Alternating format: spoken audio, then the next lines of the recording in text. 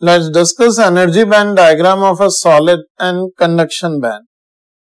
For a solid, we know well that we can also write that in a solid, all atoms are arranged in a fixed lattice structure.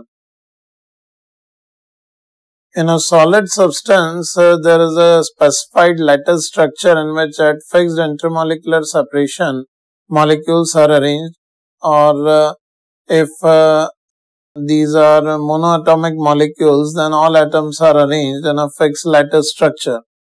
In this situation, we can draw the energy band diagram of such a lattice structure in which atoms are arranged at fixed separation. In the similar manner, like in the previous article, we have drawn the energy band structure for two closely spaced atoms. Let's have a look on the energy band diagram for all the atoms which are arranged at a fixed interatomic separation. In this diagram, you can see that these are the nucleosides for nuclei N1, N2, N3, N4 and so on.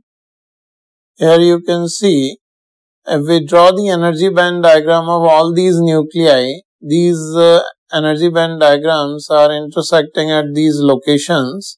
So we can say all the orbitals above the overlapping point will get overlapped, and these will form a common molecular orbital in the whole lattice structure. So if an electron is present over here above the overlapping zone, it is allowed to move throughout the crystal lattice. And in this situation, we can say that at various positions, the electrons are behaving in a different manner. Those electrons which are below this overlapping zone are moving under the influence of individual nuclei, and those electrons which are above the overlapping zone, you can say above the point of overlapping of these potential energy curves, are under the influence of all the nuclei, and an electron which is placed over here, or if it is available here, it is allowed to move throughout the lattice structure. So we can say we are having various orbitals which are common for all these atoms in this overlapping zone. So if an electron which is present over here can move in the whole lattice structure, and this zone which is in which all the orbitals are getting overlapped, we call conduction band. This is called conduction band because those electrons which are in this zone are free to move in the whole lattice. If a potential difference is applied across the lattice here, if a high potential and a low potential is applied, electrons will start flowing from low potential to high potential zone.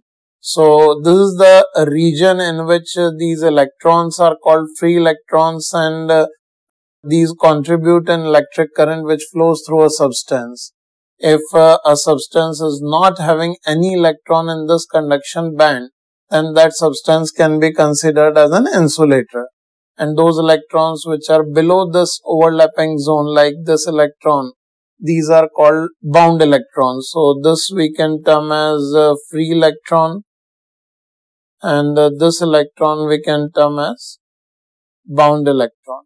So we can also write that all electrons in the overlapping region of orbitals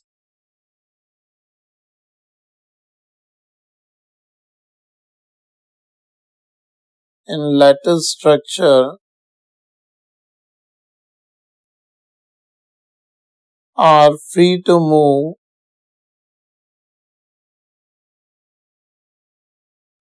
in whole lattice, and these are called free electrons.